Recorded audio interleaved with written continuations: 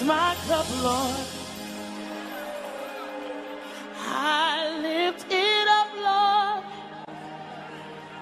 Woo! Come and quench the thirsting in my soul.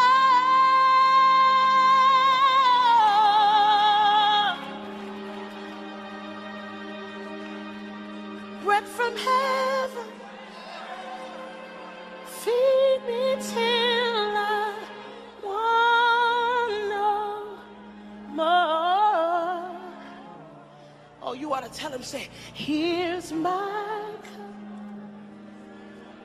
fill it up and make me whole. Somebody lift your hands.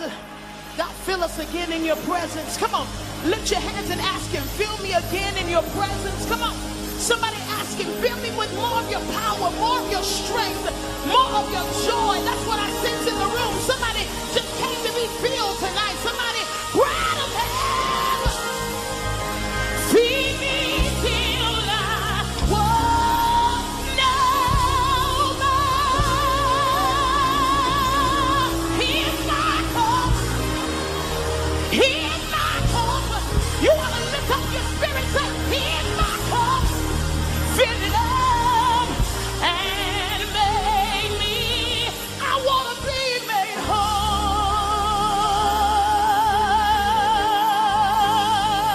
Hey, I need about 2,000 people to raise up your voice and just cry out in the room. Come on, somebody shout for Jesus.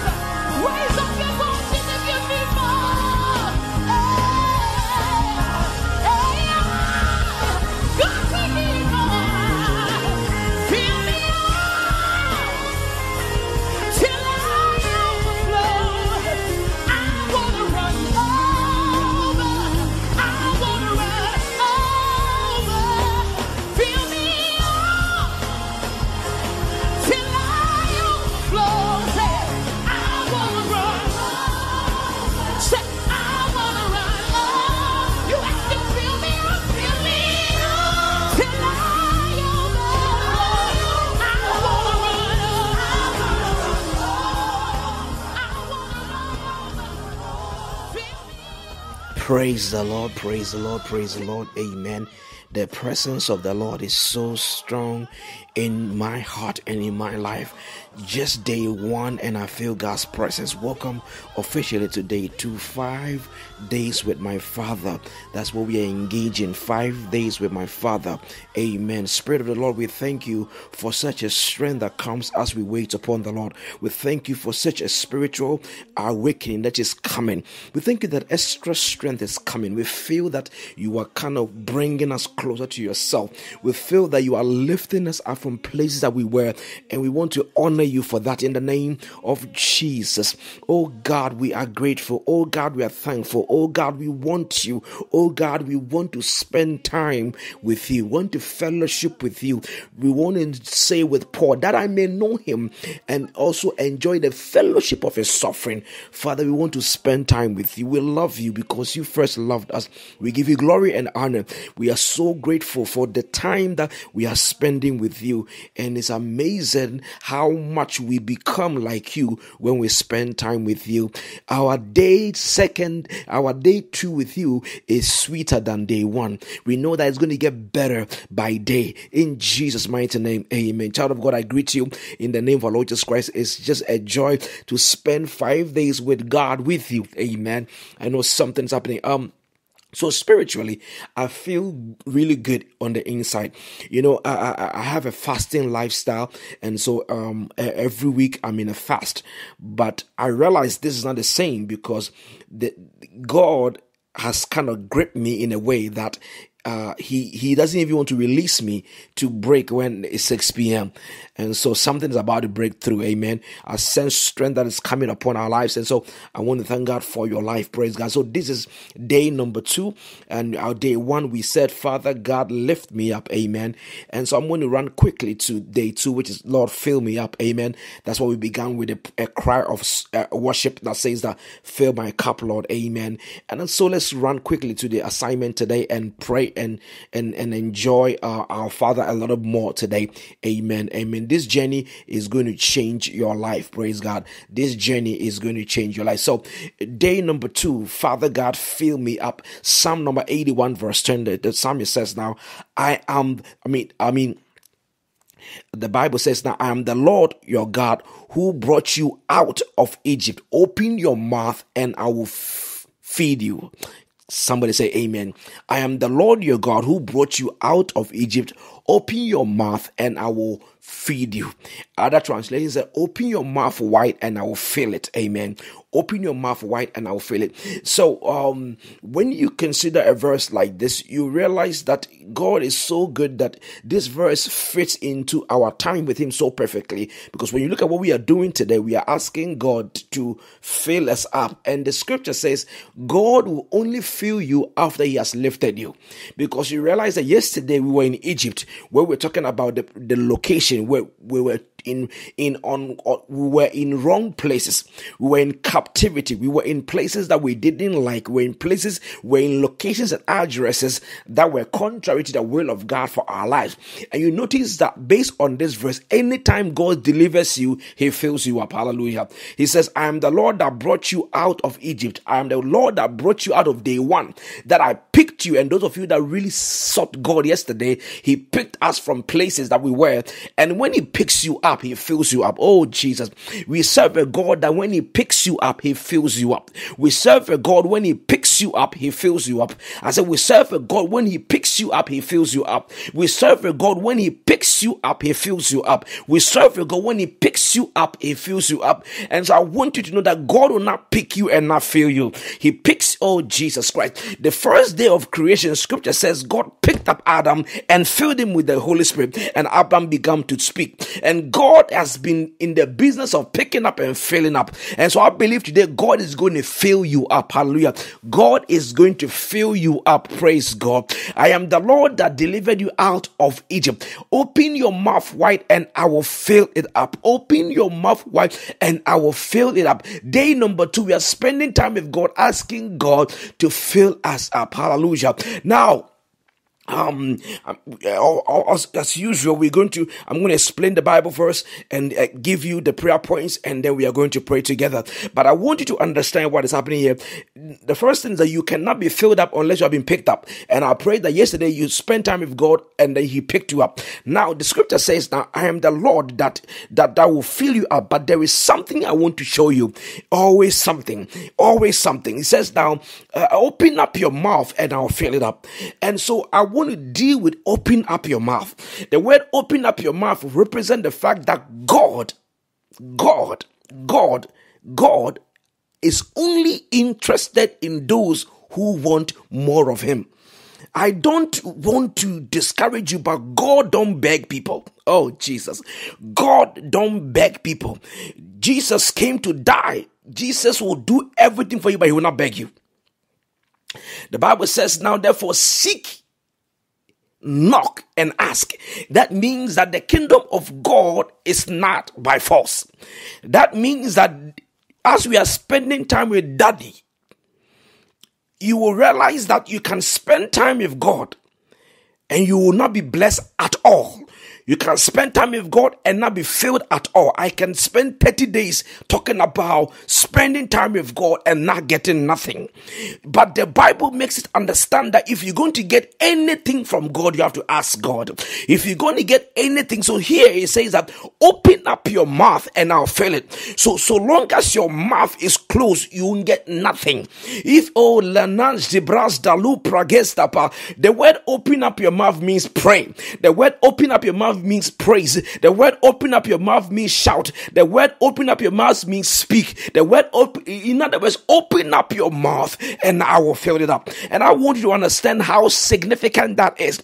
That the prerequisite to getting filled from God is an opening up your heart, open up your mind, and open up for God to fill you up. So it is extremely important that you understand that if you don't open up your mouth, God cannot fill it up. Throughout the whole scripture, you can't get anything from God unless you open up. The Holy Spirit is the best thing that ever happened to man. But it says, make sure you go to the upper room and wait and tarry for the Holy Spirit. Once upon a time, there were two brothers. You will be shocked after I tell you this story. There were two brothers in the Bible. Scripture says one of them opened up his mouth and said, give me what I will get when you die. I can't wait for you to die. Give me what I will get when you die. Scripture says he took what he was supposed to get and went to a far country and wasted it. And the Bible says that he came to himself and said, I'm in the wrong location. I'm going to go home. And the Bible said when he got home, they threw a party for him because he knows how to open his mouth. He opened his mouth when he was home, and when he was lost, he opened his mouth. The Bible says another brother came who had never opened his mouth in the house before. He was thinking that just being a child of God was what was going to get him blessed. And so he has served his father faithfully, but he never opened his mouth. He never requested anything. He never sought God for anything. He was just in the house of God. And some of you, that's your life. You are a good girl. You are a good boy, but you have never opened up your mouth. And you've got to open up your mouth. It's your prayer life that determines your blessing life. It is not your holiness that determines your blessing. It's your prayer life that determines your blessing. And so scripture says that the elder brother came and said, why am I not having a birthday party? Why am I not having enjoyment? Why have I worked so hard in the kingdom of God and I've not gotten anything? And the father said, oh son, all I have is yours, but you didn't open up your mouth, so I didn't do it for you. Ladies and gentlemen, God will never do anything unless somebody prays. And so I came to let you understand that today, as we seek after God, know therefore that by the opening up of your mouth is going to be equal to the filling up of the good things that is in God. So I came to charge you that the requirement for today is that you open up your mouth and pray. You open up your mouth and begin to talk to God. You open up your mouth and you begin to ask God, Father, fill me up. Fill me up. I'm going to do 4 things I want God to fill you up with, and then we're going to do our last part is Thanksgiving. So number 1, you want God on this second day to fill you up with himself. Oh God, Lord, that's up. Say, God, fill me up with yourself. There is a part of you that God must fill. And one of the things that we don't teach at the church is the fact that you have to be ever filled with God. The part of you that needs God to fill that up, it is a continuous thing. You have to ever be filled with the Holy Spirit, as we said. So you want to pray today that God, fill me up. That's prayer point number 1. God, fill me up with yourself. I open up myself wide, and the beauty of the prayer and the beauty of the 5 days with God is the fact that these 5 days you have opened up. Anybody is fasting, it's an act of opening up for God to fill you up. And I tell you, they that wait upon the Lord, they shall renew their strength. But the cardinal point, but the take home message is that throughout scripture, you cannot get God to do anything for you if you close your mouth, if you close your heart, if you close your mind. You can't get God to do anything for you. God will not beg, oh Jesus, God will not beg you to say you need him. God will not beg you to say that touch me. The Bible says that, and the man opened his mouth and said, Son of David, have mercy upon me. And the Bible said, Jesus said, call him for me. Had the man kept his mouth shut, he would have been where he is all his life. That's what the Bible says. They that thirst and hunger for righteousness, they shall be filled. God is not cheap, even though he's free. God is not cheap, even though he is free. He will never give himself to anybody who don't ask him. That's what I told you yesterday. Anybody who don't need God, God don't need you. But anybody that needs God, God already needed you before you needed him. And so I want you to understand today, on day number 2, that's we are seeking God. Number 1, he said, God, fill me with yourself. Fill me with yourself. When you are full of God, you'll be less of yourself. When you are full of God, you'll be less of your carnal self. When you are full of God, there is no place you cannot go. When you are full of God, there's no place you cannot go, because you will have what it takes to go there. Hallelujah. So you want to pray the first prayer, the Lord, fill me up with yourself. It says, oh, I am the Lord who delivered you. Open up your mouth and I'll fill it up. Oh my God. How much open are you? What is your capacity for these 5 days? that we are spending with God? What is your capacity? How much do you want him? How bad do you want him?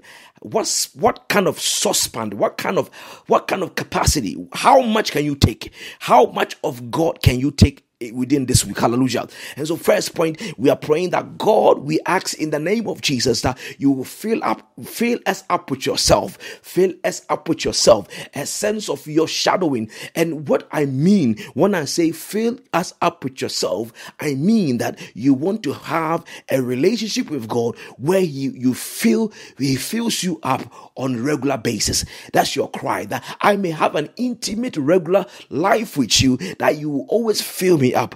And even as I pray, I want you to fill me up. That's prayer point number 1. Prayer point number 2, you want to say, Father, fill me to the capacity. Fill me to the capacity. Amen. The first one is that I want God to fill me up. One of the things that is important is how filled are you?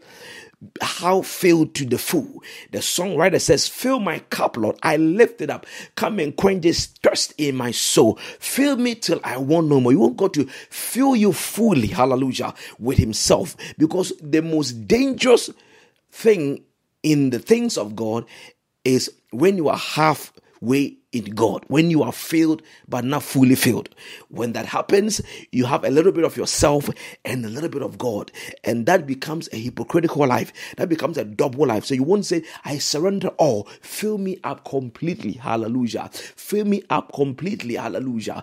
In the name of Jesus, Father, fill us up with yourself and fill us completely, that we will reflect you, that we will live like you, that we will express you in our lives. In the name of Jesus, in the name of Jesus, in the name of Jesus, Father, fill us up with yourself in Jesus' mighty name. Fill us up with yourself. Number 3, I want you to pay attention. This is very deep. You want God to fill you up with his purpose. Amen. Fill you up with his purpose. One of the things that I have to pause and explain is that even though all of us want God to make us like Jesus, all of us will not do the same thing when we look like Jesus. Amen. Let me say it again. Even though we want God to fill us up to be like Jesus, if you bring 10 people and they all look like Jesus, all their assignment will be different. So as much as we all want to reflect Christ, that is the purpose of you, is to do your purpose looking like Christ. Let me say it again. The purpose of you is to be like Christ doing your purpose. You understand that? So if we're a doctor, you behave like Jesus will behave if Jesus was a doctor. If you are a nurse, you behave like Jesus would have behaved if he was a nurse. If you were a driver, you behave like Jesus. You understand what I'm saying? So even though we all look like Jesus, our assignment is different. So when we say fill me with yourself, it means that the character, the quality of behavior that you are going to use to demonstrate your purpose, when you are a singer and you are filled with Christ, you will sing like Jesus sang. If you are preaching and you are filled with Christ, you will preach like Jesus preached. So basically, being like Jesus doesn't mean all of us are going to be preaching. Being like Jesus doesn't mean all of us are going to be doing the same thing. But whatever profession, whatever calling, whatever assignment on your life, you will demonstrate integrity as Jesus would do it. Amen. And so the third thing, which is very critical, is that Lord, fill me up with my purpose. Fill me up with that which I am born to do. Fill me up with my assignment. Fill me up with that which you have called me. I want you to know that you are called by God. God will not create a person he doesn't have an assignment for. You are called by God to do something on this earth, and you want God to fill you up with that so that it becomes clear. It becomes so clear that this is my purpose. This is what God wants me to do. I don't care the life you live. There is something God wants you to do. And I've lived to understand that it can be as simple as being a good wife. It can be as simple as being a good boy. It can be as simple as being a good co-worker. It can be as simple as being a good friend. It can be as simple as just praying for people. It's a big assignment. And I want you to pray that, Father, fill me up with my assignment. Let me tell you something. When you discover your assignment, you will do it till you die.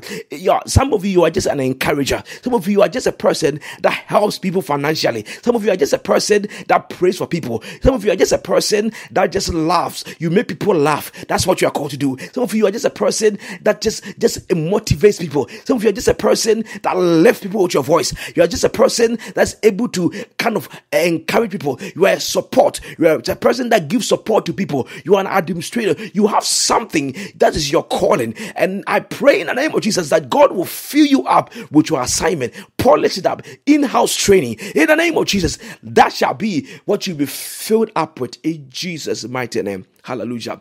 Number 4, you want God to fill you up with satisfaction. God feel. Let me tell you a secret. It is not food that satisfies your stomach. It is God that satisfies your stomach with food. It is not sex that satisfies your sexual drive. It is God that uses sex to satisfy your sexual drive. It is not money that satisfies you financially. It is God that uses money to satisfy you financially. It is not your husband that makes you feel complete. It is God that makes you. God is God that gives you, that allows you to receive your husband to be complete. My point is that satisfaction that didn't come from the things that satisfy you. Once upon a time, Bible said, God said, Israel had disobeyed God, and God said, I'm going to give you food and send leanness in your soul. Oh Jesus, let me say, He said, I'm going to give you food and send hunger. What do you do when you are eating and you are so hungry? What do you do when you have friends around you and you are so lonely? What do you do when your wife and your husband loves you, but you don't feel loved? That means that it is not the thing you are eating that does the job, but it is God who has given grace to the thing to do that for you. So we are praying for satisfaction. When the satisfaction comes from God, every little thing will satisfy you. But if satisfaction doesn't come from God, you will get everything in the world and you will still not be satisfied, because satisfaction comes from God. It's called the spirit of contentment. When it comes upon your soul, little is much. Just one thing is much for you. But if God does not give you that satisfaction, you will have everything in the world and you'll still be miserable, because satisfaction comes from God. And so after He fills you up with Himself and He fills it up to the fullness, you want Him to fill you up with purpose and fill you up with satisfaction. Let me tell you about satisfaction. Satisfaction doesn't mean that you don't want more. Hallelujah. Satisfaction doesn't mean you don't want more. It means that you want more, but every time you get one, you are okay. No, it didn't come out right. Let me say it again. When God gives you satisfaction, this is how it works. When God blesses you with satisfaction, you will not rush in life, but you will grow in life. When God gives you satisfaction, you will not skip levels, but you will ascend in levels. Let me take time, because this last point is very important. Now, when God gives you satisfaction, let's say at this time you are at level 1 in life, you'll be fully happy at level 1. And when you go to level 2, you'll be fully happy. When you go to level 3, you'll be fully happy. When you go to level 4, so every level you are, because God has given you satisfaction, you'll be fully happy and you'll also be promoted. But if you don't have satisfaction, you'll be at level 1 and you'll be unhappy, thinking that until I go to level 2, I will not be happy. And so when God gives you satisfaction, you'll be happy at where you are and you will be promoted also to the next level. So at every level, you are happy. You understand that? And that is what you call satisfaction. At every level in your life, you can say it is well with my soul, because I am not happy because I'm going higher. I'm happy whatever level I am. That is called the spirit of contentment. And so I want you to pray for that fill me up with satisfaction, so that I will take my... So here's the thing. Any person who is single, and satisfied will be married and satisfied. Anybody who is single and satisfied will be married and satisfied. In other words, when you were single, you were happy. And so when you are married, you'll be happy. But any person who is single and not happy, that means that they have budget that when I get married, I'll be happy. But when they get married, they will say, then when I have a child, I'll be happy. When they have a child, they will say that when I have a male child, then I'll be happy. When I have a male child, he will say that then if I save this much, I'll be happy. You understand that? Because they don't have satisfaction. Satisfaction doesn't come from the thing. It comes from within, which come from above. And so these are the 4 prayer points I want you to pray today throughout the whole day. Number 1, Lord, fill me up with yourself. Number 2, fill me to the full capacity. And number 3, fill me with my purpose. And number 4, satisfy me. Hallelujah. Satisfaction is of the Lord. Amen. Because it is not him that runneth or him that willeth, but it's God that showeth mercy. So I want you to pray for these 4 things. And lastly, of course, you pray for thanksgiving. Thanking God. You cannot be with God and not thank him.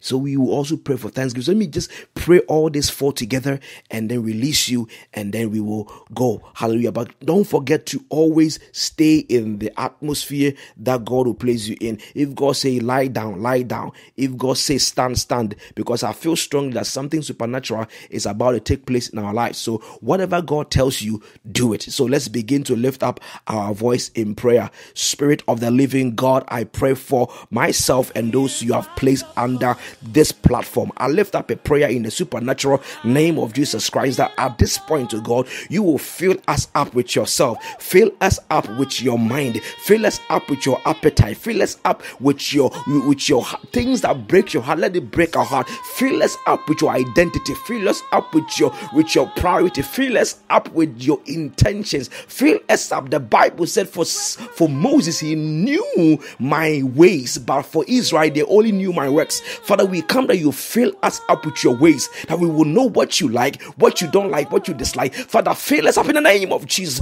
We lift up a prayer right now that you will fill us up to the full capacity. Anybody that has 1 talent, fill him up with 1 talent. Anybody that has 2 talents, fill them up with 2 talents. Father, fill us up to the maximum according to the grace upon our lives. Let none of us leave this 5 days with you lacking anything. Anybody who must prophesy, fill them up with the gift of prophecy. Anybody that must preach, fill them up with the power of preaching. Anybody that must heal the sick, give them that grace. Anybody that has faith, give them the gift of faith. Anybody that have the power gift, miracles, Father, bless us with that. The music ministry, whatever area, financially, Father, bless us in the name of Jesus. Fill us up with capacity. Fill our children with giftings. Fill us up, oh God. Fill us up. Make some evangelists, make some prophets, make some pastors, make some apostles. Fill us up in the name of Jesus to the full capacity, so that we will be more like you and we will also love you. Father, again, fill us up with satisfaction.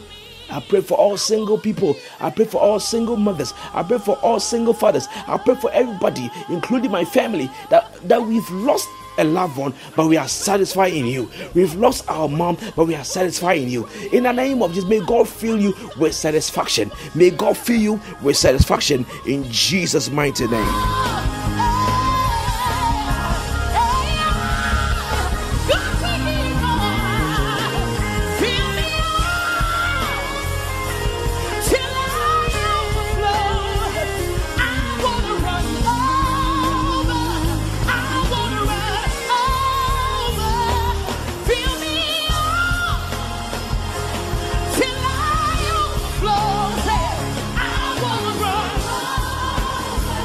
I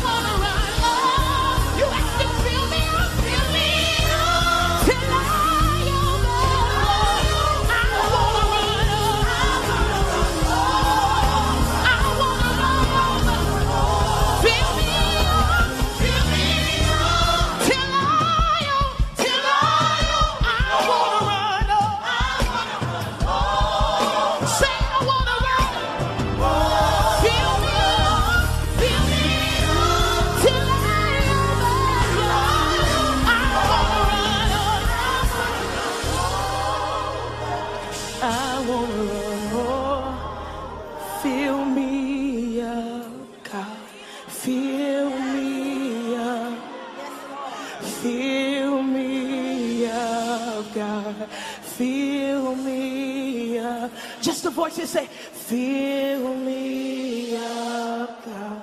Fill